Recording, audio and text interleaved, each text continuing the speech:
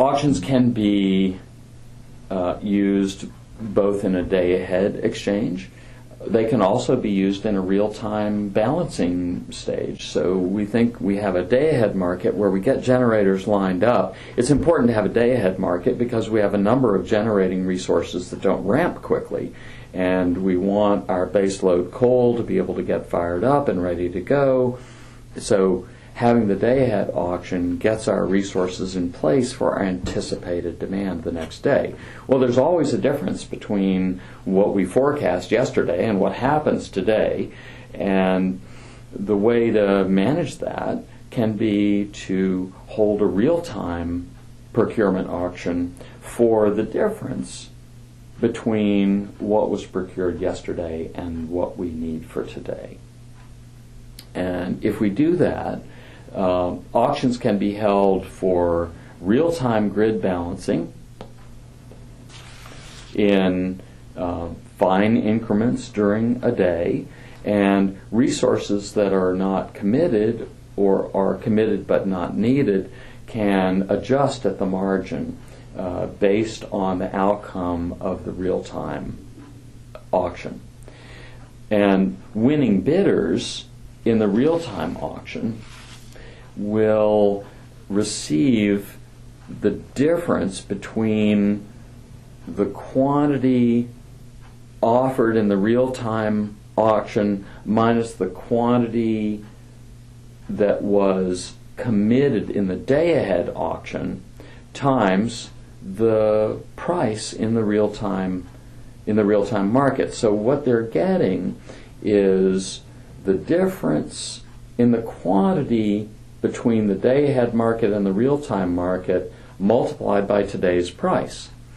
And that compensates sources that had a bid accepted in the real-time market and then a different bid accepted, a bid accepted in the day-ahead market and then a different amount that was actually required in the real-time market. The payment that's made is the difference in quantity times the price in the real-time market. And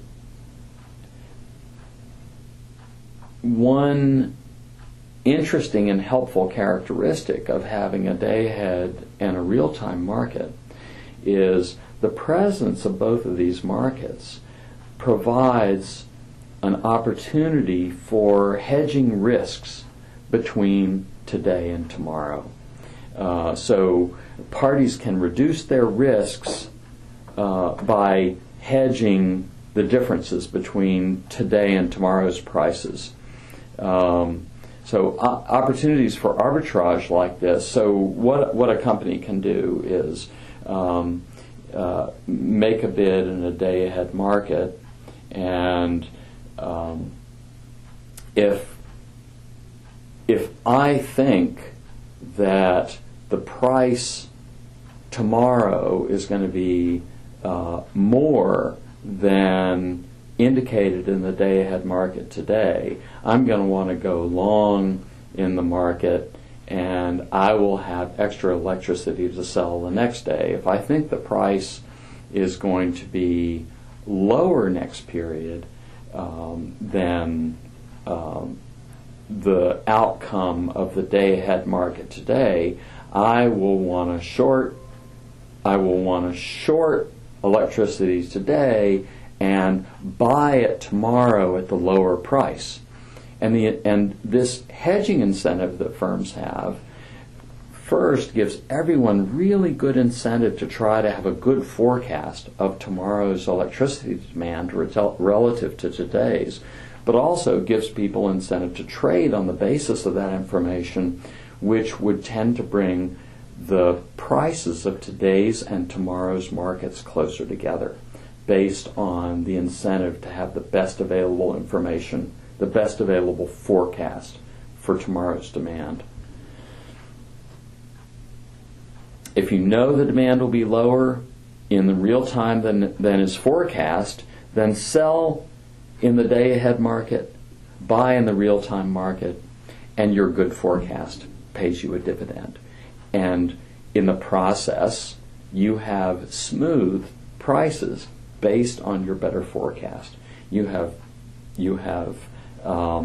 brought today's price down closer to what it ought to be, and your ability to buy in the real-time market is going to be pushing those prices up. So your better information about electricity demand forecast is actually bringing today's and tomorrow's prices closer together.